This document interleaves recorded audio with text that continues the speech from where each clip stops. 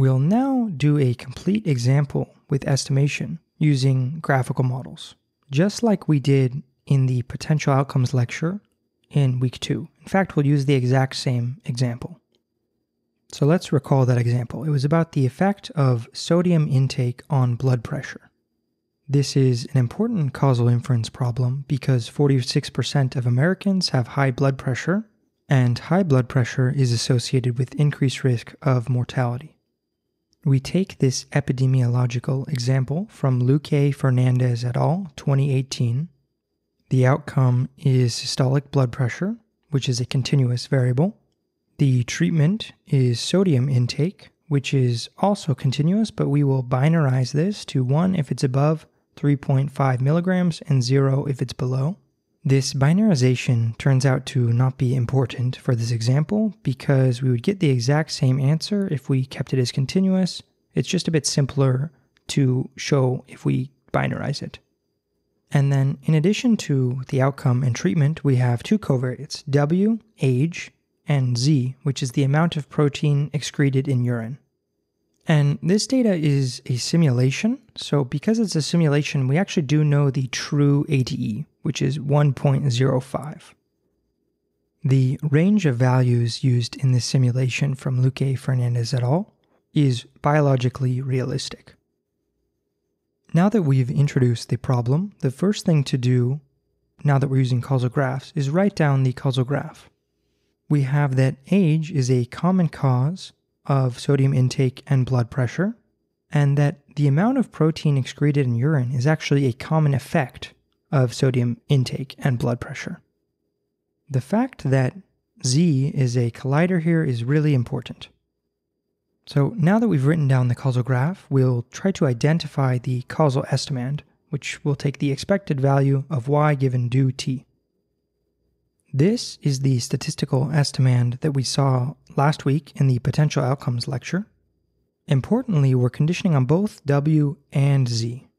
And as you can see, we shouldn't be conditioning on Z because it induces collider bias. So to actually identify this causal effect, we need to not condition on Z, which gives us this statistical estimand, which we get from the causal graph. So we can get this from the backdoor adjustment that we saw, and because that's not framed in terms of expectations, we can just take the expected value over y of that. Now that we've finished identification, in other words, we've taken a causal estimand and transformed it into a statistical estimand, using the causal assumptions that we've written down in the form of a causal graph. Now that we've done that, we can proceed with estimation. So remember that the true average treatment effect is 1.05, and here is the adjustment formula, which is very similar to the backdoor adjustment. Here we're adjusting for x. Then, as we saw last week, we estimate this by taking an empirical sum over the n data points. So the I in the summation here indexes each data point, and then x sub I is the covariates of the ith data point. And so we're taking that outer expectation over x in the identification line, and we're estimating it with this empirical sum over the n data points. And then we estimate these inner expectations by modeling them with some model, some machine learning, some statistical model. Because this is simulated data and we know that y is generated as a linear function of t and x, a linear model will work just fine here because the data is linear. But in general, you could imagine plugging in some arbitrary statistical model here.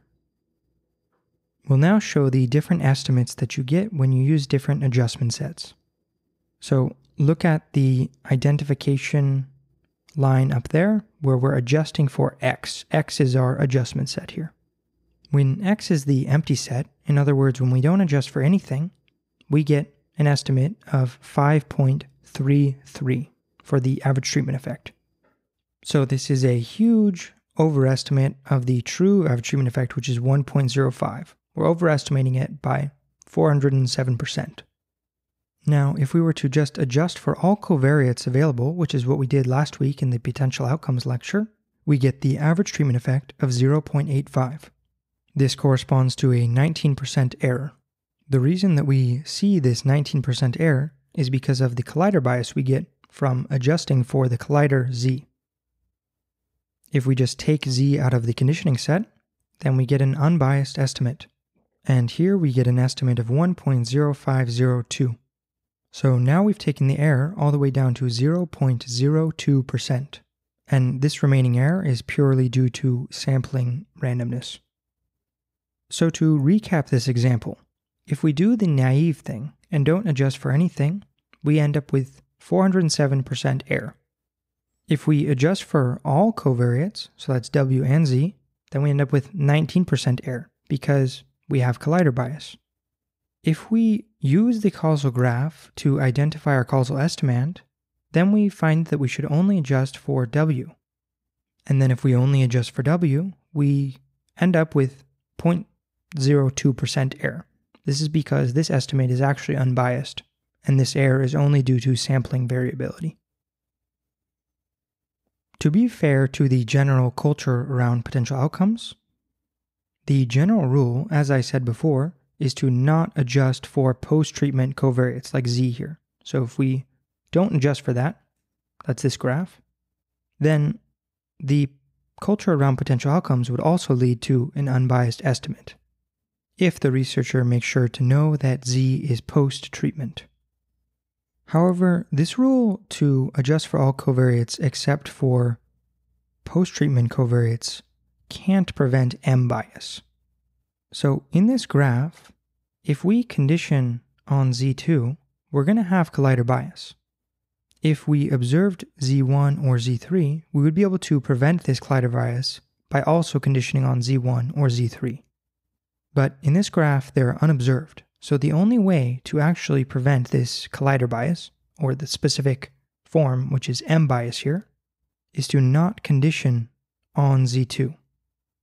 Right? And the way to know not to condition on Z2, even though it may be pre-treatment here, is to write down the causal graph.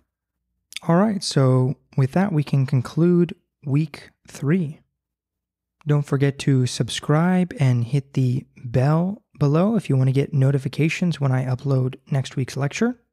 I usually upload them in the mornings and then don't send the email until later in the day. And don't forget to leave your questions and comments in the YouTube comments below. I'll make sure to respond reasonably quickly. And I'll see you in the next lecture.